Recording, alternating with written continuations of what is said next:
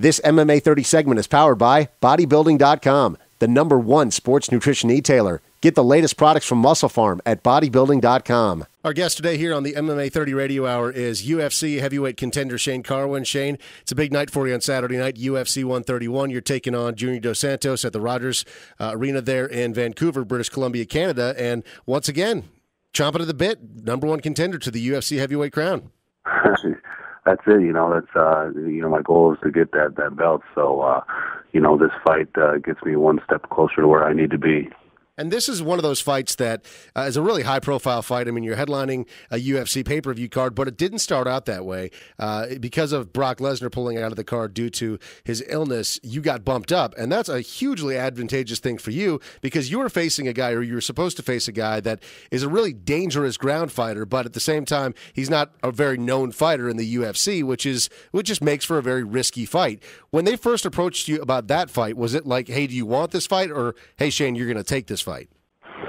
No, yeah. Most of the time with the UFC, it's you're going to take this fight. So, he's very accomplished. So anybody inside the sport knows how great of a fighter he is and how accomplished, John is in the sport. So, he was a very formidable opponent. This wasn't part of some giant conspiracy theory like Roy Nelson had originally laid out a few months ago. He predicted that something like this would happen. So there was no behind-the-scenes type talk. This was you were actually going to fight him? Oh, absolutely, yeah. No, there was no behind-the-scenes talk or any of that hoopla. So, I actually found out probably 20 minutes, I think, before they announced it that they called and asked if I would fight Junior, and I told them absolutely I'd love the opportunity, and that Brock was out with his diverticulitis, and he just underwent surgery. I was excited, and 20 minutes later they announced that, so it wasn't much more before the announcement that I found out.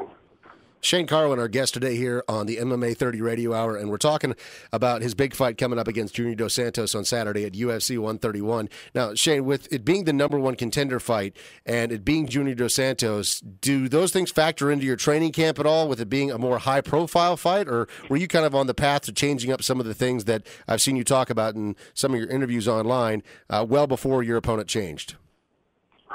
Oh, yeah, we was working on that well before, the opponent change. And, you have to take everybody serious in the UFC. And, we didn't put any more stress on me once it switched to Junior because, we were already getting ready and prepared to fight a big-name opponent. So, the only thing that really changed was probably strategy a little bit.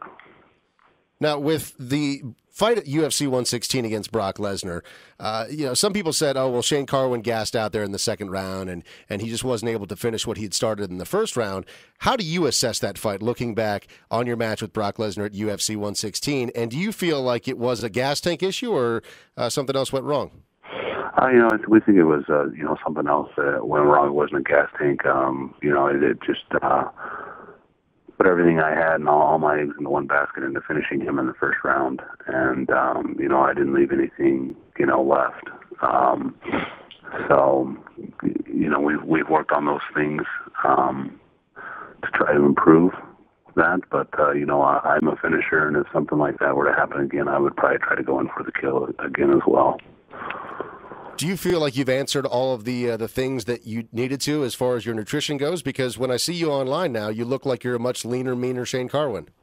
Well, yeah, it's I am leaner. It's a very healthy diet that I've been on, very clean diet, and everything I put in my body is for fuel and recovery. So obviously it's helped out, and I think it's made a tremendous difference. And I'm excited to see the results come Saturday. It's always interesting how different fighters deal with the first loss in their career. I mean, Lyoto Machida was somebody that went for, I think, 16 fights before he suffered his first loss. And he's one of the guys that said, you know what, of course I didn't like it at the time, but after it was all said and done, it was actually kind of a relief, a burden off my shoulders not being that undefeated fighter that people were waiting to lose. How do you feel that you dealt with your first loss?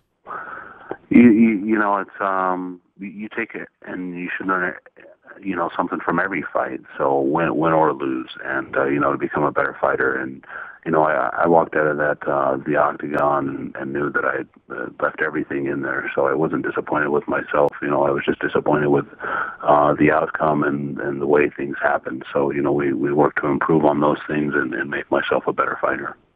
One of the things that made me a Shane Carwin fan right off the bat is your exciting style. You're not afraid to stand and trade hands with anybody in the division, but you're also a world-class wrestler. A lot of people consider Junior Dos Santos to be the best pure MMA boxer in the heavyweight division. What's your game plan without giving away too much? Are you going to trade hands with him, or are you going to use your world-class wrestling base to your advantage? It's every fight starts on your feet, so we have to start there. And I've never been one that's been afraid to bang or trade hands with anybody. So that's where we get to start the fight, and from there you just have to see how things turn out. That in MMA, a lot of different things can happen inside that cage. So. Even in the last fight, you saw Junior take Roy down. I don't think anybody was expecting that. Main event of UFC 131, Shane Carwin is fighting Junior Dos Santos. You get a win on Saturday night, Shane. You're fighting Cain Velasquez next for the UFC heavyweight title. Cain Velasquez obviously beat Brock Lesnar back in October to get that title. Do you think that your game plan against Brock Lesnar being as effective as it was in the first round wrote the blueprint for Cain Velasquez's fight against Brock? His fight was awfully similar to my fight, and I think the difference was that he picked his shots a little better on Brock than what I did. So I think that's probably the only difference in the fight. And how do you assess Cain Velasquez as the current UFC heavyweight champion, and what struggles or what game plan would you have with Cain Velasquez if that fight were to happen? Yeah, he's the best heavyweight in the world right now, and it would be a super exciting fight for me to be involved with. We both come from similar backgrounds and have worked our way up, the ladder in similar ways. So, I just think that would be another all-out war. It's just a run of fighting, the top guys in the world here for me. So, that's exciting in itself. UFC 131 is this weekend, and being based here in Las Vegas, we're, of course, not going to get to see you outside of being on television. But I understand that you're coming to town for UFC 132, and you're going to be doing some signings for Head Rush. Is that right?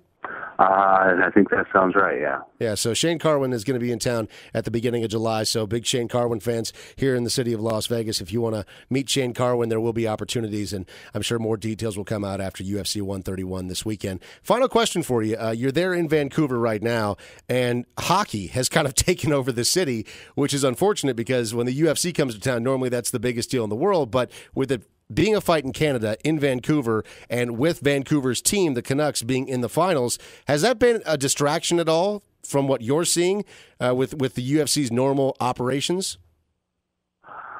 No, not from what I've been seeing, but when you're out on the streets and stuff, it's everybody's wearing their Vancouver Canucks and talking about the game and how they're doing and stuff. So what should be expected? It's a city that rallies behind their teams. Have you ever thought about, if, after you become world champion one day, maybe retiring and then becoming the baddest hockey enforcer of all time? If I could skate on ice, maybe, but I thought I was going to be a hockey player once. I bought some nice skates, me and a buddy, and I went out on the ice, and 5 minutes later I fell straight on my face, and I thought I broke my jaw and got up, took the skates back to the store, and never skated again. See, that's your problem. No skates. Just run and slide. You'll just plow through people. Yeah, maybe if I could wear tennis shoes or something on the ice. Shane Carwin, main event of UFC 131. It's happening this Saturday. You can watch the fights on pay-per-view. Taking on Junior Dos Santos. Really exciting fight. Personally, I'm more excited about this fight than I was about the Brock JDS fight. Can't wait to see what goes down in the main event on Saturday night. Thanks so much for taking some time for us today, man. Oh, thanks for having me, guys. Appreciate it.